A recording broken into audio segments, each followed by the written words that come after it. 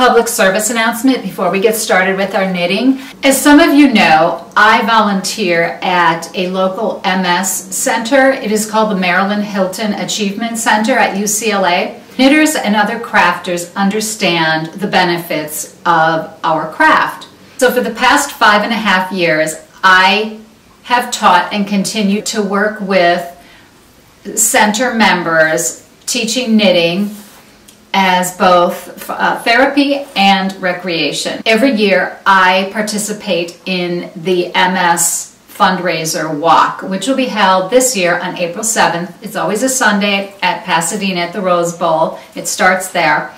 The MS Society allows participants to set up a homepage to ask for contributions. So I am reaching out to any of you who are looking for a new charity, any of you who know anyone with MS, a family member, a co-worker, any loved ones.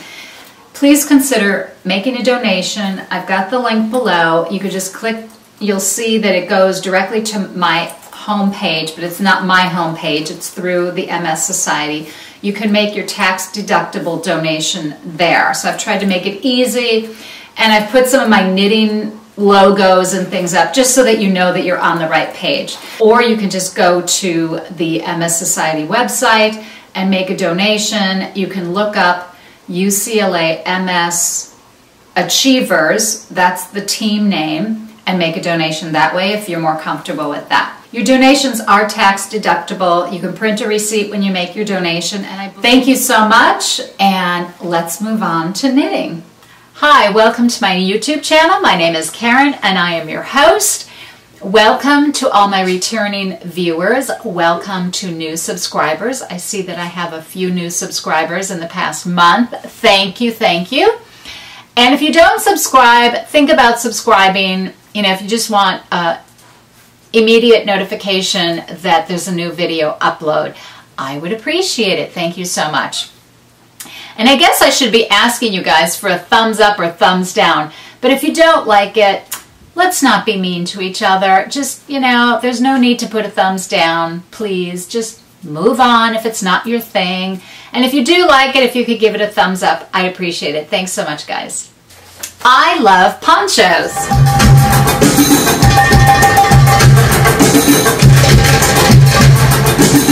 These patterns are by Mary Gildersleeve.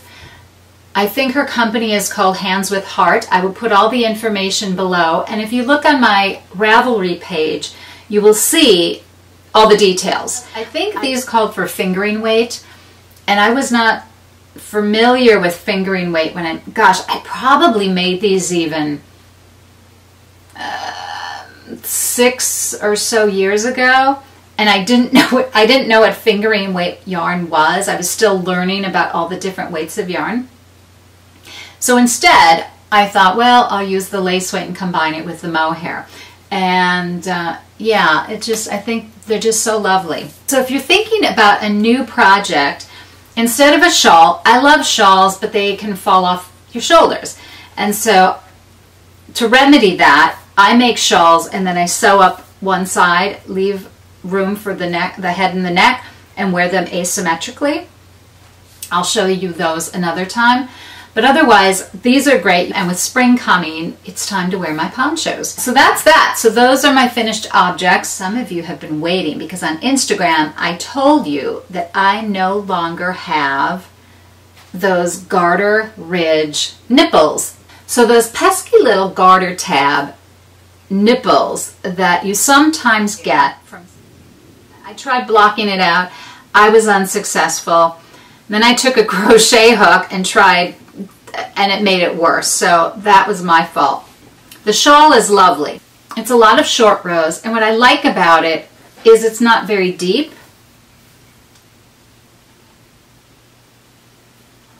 So when you wrap it around your neck, there isn't all this, it's not quite as bulky here. I have some that are bulkier, but at certain times of the year, you don't need all the extra weight there. I mean, it's cold, yes. So this, but I don't know why, and I know when you wrap it, you can't see that little nipple, but it still drives me wild.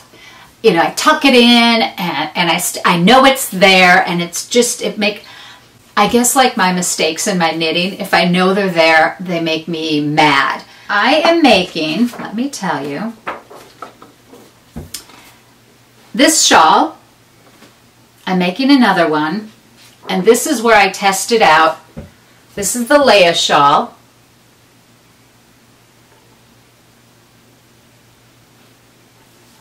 It's by an LA designer, Anthony, wait, I need my glasses, Anthony Casalena.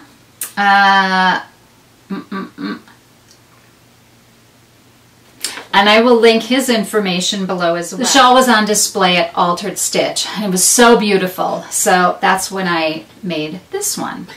So now I want to make another one that does not have that little nipple. And so far, I want to show you. Here's where I cast, because there are a lot of short rows, that's not falling right in the middle yet. But I'm just about to start this side of my short rows, so it'll even out. But here, I don't want to hold it tightly. You can see. So here is my yarn where I did the cast on, right there. And that, my friends, I don't think I'm going to have a nipple. It looks like I will not. I'm so excited. So what did I do? It's so easy. I used DPNs. On this one, I went down 2 sizes. I did, you know, I started with your 3 stitches, and then you're supposed to knit 6 or 7 rows, whatever the pattern tells you.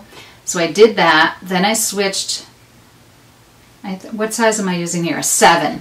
So I went down 2 needle sizes. I started with that, so 6, 5, and I did several rows. And then I picked up, you know, you're supposed to pick up around the edges. Did that. Then I switched to a number 6 needle, and then continued knitting.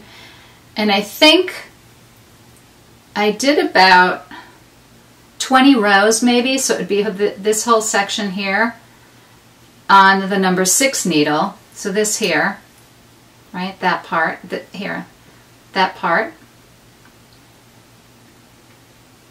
And then I switched to the number 7s. And I think because of the needle gauge being so small, I think that avoids that puckering up there in the center. Because so many shawls, right, they grow this way. But if this, I don't know. You know what I would love to know? If any of you have your own technique for avoiding those naps, please comment below. I'd love to hear your little secrets. On the test knit I did for Corrado, which, should I show you? He hasn't released the pattern yet. I'll just give you a quick show. Hold on a second. Okay, here we are. As you can see, I'll hold this close. As you can see, there is no nipple there. Now this one, I wasn't sure, because it is a triangular shawl. It's less likely to have that nipple. However, the triangle shawls I have made I've never used the garter stitch tab cast on. And this pattern called for that. I decided I used the DPNs, but I used the same size as the rest of the shawl. I am tighter on DPNs. Excuse me. I think I knit much tighter on DPNs than I do if I'm on long circulars. For some reason, or when I'm just, you know, when you first start a project, sometimes you're a little, you're really excited to get going and you're so intense and really getting into it. In this case, I went with the DPNs and just, did my garter stitch, and I think I did about the same thing. I knit about 20 rows until the stitches were starting to get too big for the needle, and then I switched to the circular. And this, it worked out perfectly. And it may have anyway, because it is a triangle shawl, but that garter stitch that garter tab cast on just is, I don't know, it's like a little aggravating at times. But again, if you guys have some really great tips, maybe leave them below so I can share them with everyone else. I'll show you Corrado's now that it's finished. I don't want to say too much. I don't want to get too close because he has not yet released this pattern, as I mentioned. I wore it the other day to my volunteer work, and everyone there went crazy. I had on, it was a little chilly, so I had on jeans and black boots and a black leather jacket, and it, you know, and this really, it was very cool, and just a black t-shirt underneath, so that was very cool. So this is really nice. Thanks, Corrado. I can't wait till you release it. Everyone will love it. So I'm not going to say any more about that because you will get all the information soon. You know, this is shawl season, folks, so let's make more shawls. I have to tell myself that because I'm so bad at making. I get into the sweaters, which is insane. I live in Los Angeles. It is warm and sunny here, and I am happiest knitting with mohair and wool, and it just, go figure. I guess that's my my Midwestern upbringing hasn't left me. You can take the girl out of the Midwest, but I guess you can't take the Midwest out of the girl. Another thing I'm making, and as you guys know, as I've said ad nauseum, I don't mind knitting patterns over and over again. Oh, one subscriber, thank you, hi. She said we're soulmates because she too loves a lot of teals and pinks. Hi. But she does not like to knit patterns over and over again. And as I've mentioned before, I don't mind because if I change up the yarns, it does, to me, look different. I can, you know, play with using a solid colored yarn, a speckled yarn, a gradient yarn. And so it really, and if you change little things, a hem, the sleeves, a neckline, then you have a different garment. So you can use the same pattern, just make little adjustments. I probably shouldn't say that. You pattern designers probably don't like that. Another reason I knit a pattern multiple times, sometimes the first time I make it, it's okay, but then as I'm knitting, I think maybe I should have lengthen the sleeves, shorten the sleeves, change the neckline, even though I love the garment, maybe the design in the garment, but I just want these little changes, or, you know, I want to maybe taper it or make it A-line. So when I make another version, it looks different enough that I can live with it. Another pattern I'm making by another LA designer. Her name is Rachel. She is from Born and Raised. That is her company name. This is the pattern.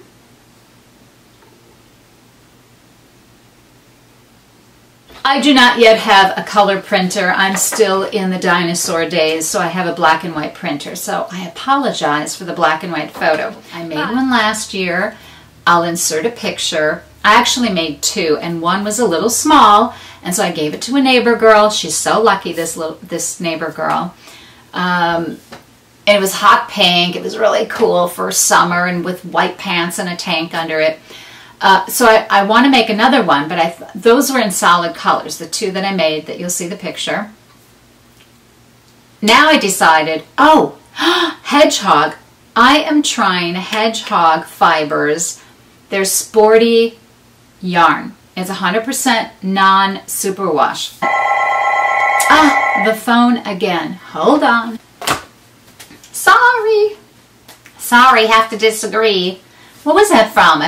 Sorry, have to disagree. Oh, the other day too, we were talking about when I was doing my volunteer work, and the ladies are so, a lot of us are close enough in age, so we have a lot of similar cultural references, like from television. And we were talking about Idris Elba and how gorgeous he is, right? Have you ever watched Luther on Netflix? Oh, you got to see it.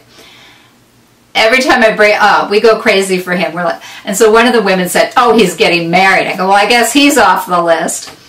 He's off the list. Idris Elba. He is hot, right, ladies? He's a good-looking guy. So back to hedgehog fibers. Oh, no. Oh. So we were laughing about talk to the hand, talk to the hand. Do you guys remember that in the old the talk show days with what was her name? Jenny. Oh, there were so many. Do you know, actually, in my previous life, I was a talk show producer for a local LA talk show, and it was a lot of fun at that time in my life. I used to work in the motion picture industry. I worked in international distribution. I went to the Cannes Film Festival, and there was a festival in Italy, and there was always one in LA. So I did that, and then I ended up doing film production, television production as a talk show producer, associate producer for a while. And that was crazy pants. Fun, but crazy pants. I mean, a lot of those people that go on talk shows just want their 5 minutes of fame. I think they make up stories half. They're not supposed to, but I think people really embellish their stories to get on. But that was many moons ago. So back to hedgehog. I use a lot of hedgehog fibers only because it's convenient. My altered stitch carries a lot of hedgehog. And I also, for the colors that they don't carry, because it's LA, my local yarn store has a very small supply of mohair at most of the times of the year. They have it sometimes in the winter, but most of the year they don't carry a ton of it. So there's, you know, there isn't a huge selection. And I understand why. It's Los Angeles, right? But I, being me, love my mohair. So Yarn Scout, hey Yarn Scout, you guys are fab. They are really great. They ship immediately, great pictures online, color is accurate. And I was first introduced to hedgehog. I probably saw it on, you know, other podcasters' shows. And then Altered Stitch had it, so I bought it there for the first time. And I buy it there sometimes when they have what I want or need. And then otherwise I'll go to Yarn Scout because they do have a huge selection of hedgehog as well as many other brands. So, so hedgehog, I thought I would try their sporty weight. Here's the color. It's called Kimono. And then as you might remember, I like to ball up my own yarn. Jody from the Grocery Girls, don't say anything naughty. Here is the colorway. And I just hand wind it because I like doing it, which is a little nutty. So I'm making the Ann pullover. I cast this on a couple of days ago. It's knit in the round, top down. It's very easy. The lace work is simple. So this will, maybe, you know, 2-3 weeks I'll be done with this because of course I'm rotating between my different works in progress, my different whips. But check out Rachel at Born and Raised. She has a lot of patterns. She does a lot of cute crop tops. They're really great. Yeah, there's a lot of crop tops. And now I saw one of her latest designs is kind of the 1980s is coming back, which is a little scary for me because I thought, gee, been there, done that. But the designers are really giving it a fresh look, so I'm happy about that. And so Rachel has a new sweater pattern. It's kind of a cropped sweater with the puffy sleeves, or somewhat. I mean, they're not huge puffy, but they're a little bigger, like from the 80s. And then I think it has ribbing on the bottom. I don't recall the name of the pattern, but I'll insert it. Probably I'll insert it here. But check out Rachel. And, oh, for those of you LA peeps, for the yarn crawl, the LA yarn crawl on April 6th, please go to the Altered Stitch. I will be hanging out there. I will be videotaping some of your yarn crawl haul. I'm still getting used to my new camera, my video camera. It stops and I don't know what's happening, and so I have to restart it. Did any of you watch Danny from Gemma Darlings? She baked a carrot cake for her husband's birthday. I watched it over the weekend, and I immediately ran to my kitchen to see if I had enough of the ingredients. I did. So I baked the cake. I didn't have cream cheese. So after I baked the cake, while it was cooling, I dashed over to the market, got the cream cheese, and then made that. Thanks, Danny. Thank you for turning me on to carrot cake. I haven't made it in ages. You know what's funny? I don't like cream cheese, not particularly, but I love cream cheese frosting. And what I do is I have a mandarin tree, and so I plucked a mandarin and I zested some mandarin into the cream cheese frosting. Oh my God, to die for. That was super delicious. And my husband too, he went crazy for it. I love to bake. And so I did a lot of cooking and baking over the weekend. And for tomorrow, I made for my little knitting group, I made some lemon curd. They're lemon bars, but they're not regular lemon bars. The curd it's a little thicker, like lemon curd. So I made that. I really want to try it. And my husband's going to want to try it when he gets home. But hands off. You guys, I had notes. Oh, I know what else. It was the cutest thing. So, 1 stitch a day, Constance, again, if you don't watch her, check her out. She is the darlingest knitter. She's so cute. Just cute as a little bug. I don't know where that expression came from. Cute as a bug. I don't know that bugs are so cute. I guess some of them are. So Constance did this really cool thing. So I'm going to copy you, Constance. I have got a couple of patterns that, of course, they come across all of us, right? They come across your Instagram feed or your friends on Ravelry, and you say, oh my God, I'm putting that in my queue. And to add to my queue, I saw something on Instagram about a week or two ago, so I immediately ran out and purchased the pattern. It is designed by Irene Lynn. It's called the Hannah. I don't know if it's Hannah or Hannah jumper, and she says jumper, so I'm guessing she might be because she uses the word jumper, she must be from an English British speaking part of the world, or you know. So can you see with the plastic? Maybe I should take it out of the plastic, the glare. Here it is. The Hannah Jumper by Irene Lynn. And if I remember, it's knit, yes, it's knit in the round. It's knit on larger needles, so it'll go quickly. I'll put this on the side because I don't need it for the summer, but it'll be a great fall and winter garment.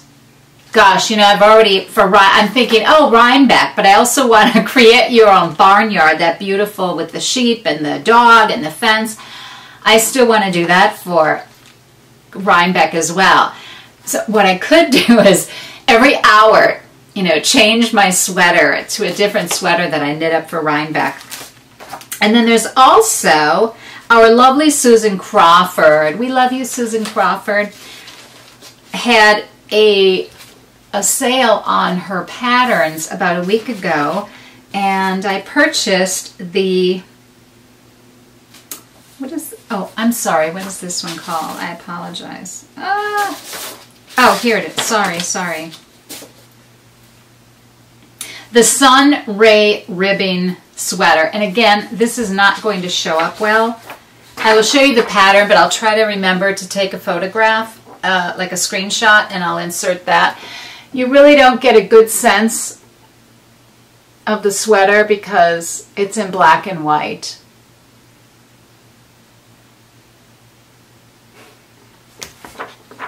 So if I remember, I will take a picture and insert it. Women in the 40s, if you watch old movies, right, the women were bold and sassy, and, you know, think of Katharine Hepburn. Watch the original Women, the movie Women. The whole cast is amazing. The women are strong, they're independent, they're opinionated, they are feminists of the 1940s. And so when I look at these designs from the 1940s, that's what I think of. I really think of, you know, powerful women, confident women, and I like that. It gives me a nice feeling. So I'm looking forward. I may make this. This one, the sweater is knit in wool. And so I'm wondering, that's warm for LA. So maybe I'll play with it. I'll see. We'll see. Oh, but the women. I'm going to list that below too. Because why can't I think of that other actress's name? Oh my God. Oh, jeepers creepers. You guys might remember. I'd have to see my brain, my old brain. I'll have to go look it up. It's on the tip of my tongue. She was with Cary Grant. She was his secretary at one. Oh, a journalist. She was a journalist. And she's very fast-talking, dark hair, tall, slender. Oh, it's going to kill me. Oh, well, if you haven't seen it. And the remake with Meg Ryan, it does not hold a candle to the original. So definitely see The Women, the 1940s version. Or maybe it was even in the late 30s, but I think the 40s. The Women. I was recording some music. I was recording myself dancing in music, so that's my little tambourine. Sorry for the noise. So the Patty Lyons, right, the Roselle Tea Cal. I'm sure many of you have signed up. If you haven't, do sign up. I was reluctant to buy yet more yarn, and the recommended yarn is a cotton yarn with 10% wool, which would really be great because cotton can sometimes be a pain in the backside to work with. But anyway, I had cotton yarn. I had Cascade Ultra Pima cotton. So I made, excuse the crinkling, I made, based on Patty Lyons' gauge swatch on her tutorial. You guys, even if you don't want to make the tea, or you know you've got so much on the needles you don't think you'll finish it, buy the pattern, and at least it is by the pattern. All the videos, all the tutorials that are going to be surrounding this cal are so worth it.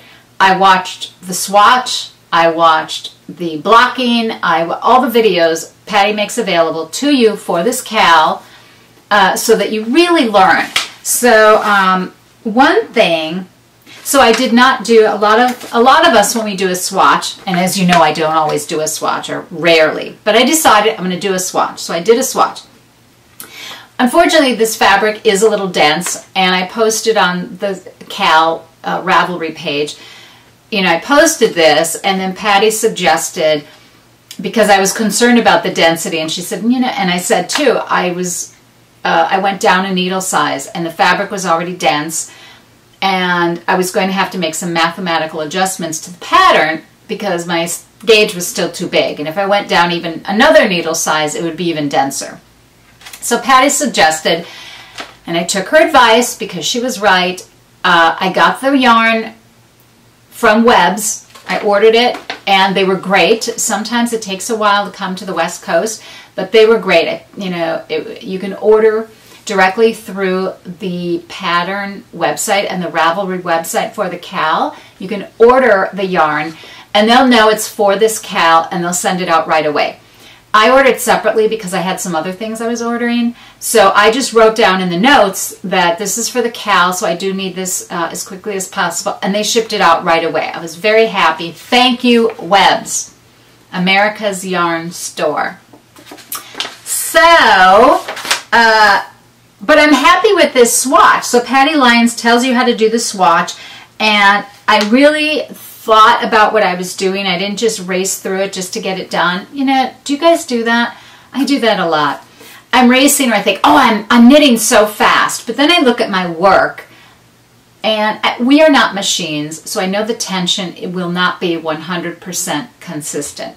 However, if we are conscientious, if we want to be, some of us just knit for the heck of it, and maybe that, you know, and that's great. That might be less important. I'm a little anal retentive, I guess. So I do want my stitches to be as even as possible. And one thing I learned from the Patty Lyons thing was a thing called rowing out. So, which I noticed I do have some of that issue in my knitting. Not all the time, maybe 5% of the time, let's say, but I still don't like that it's there, and I often wondered what the problem, what I was doing wrong. So definitely this cal, I don't want to give you the secrets because it's all part of the cal, but definitely watch Christy Glass and Patty Lyons' interview, sign up for the cal, and get your pattern, and then watch the tutorials. They're really great. We all think we know how to swatch. We don't. Maybe we do. Maybe you do. I did not know the 100% correct way to swatch, so I'm super thrilled that Patty helped me do a better job. So I did my new swatch. I have not yet pinned it to pink paper. Oh, alliteration. Pinned it to pink paper. All the P's. So I did my swatch. I cheated. I didn't make it quite as big because I thought I was pretty consistent. And I was sort of scolding myself saying, oh, you don't need to swatch more, because really I wanted it a little longer. But I seem to have been fairly consistent, so I decided, okay, I'm going to stop. And the fabric is much nicer. So thank you, Patty, for urging me to get the appropriate yarn. So this is a Valley Yarns yarn. It's cotton with just a little hint of wool in it. I think this is called charcoal, but it looks black to me, right? That looks black. I know, it's not, working with dark yarns can be a challenge, but I really, that was the only color that really spoke to me that was available. There were some that were nice, but they didn't have enough. I'm going with the black. And, yeah, so join the cal. Even, you know, even if you don't want to make the whole garment, or just start it. And I think you'll be really happy because there's a lot of useful tutorials that will really help your knitting. You can kick it up a notch. Who was that chef that, I am so out of it. I do not watch regular television. I have not had regular TV, satellite, cable for many years. We only have Netflix. That's the only way I get television. And people say, well, how do you get your news? Well, you have your cell phone, the computer. I listen to the radio in the morning. Yes, I listen to the radio in my house. My husband has an old radio from the 1960s that his mother had, and he inherited it after she passed. And at first I hated the radio. And it's so old-fashioned. It has these old tubes. It's not digital, but the thing still works. We've never had it serviced. It is the best. The sound is great. Sometimes, for all the great advances of technology, sometimes the old, simple technology was superior. It just was. You know, things didn't break down like now. Everything breaks down after a couple of years because of all the the digital components and computer chips. So I think that is enough for today. I wish everyone a super fabulous weekend and next couple of weeks. For those of you that will be in New York that I will run into, yay! I can't wait to see you. And the rest of you, I will see you soon with my New York yarny goodness. Okay, thanks for watching, guys. Bye!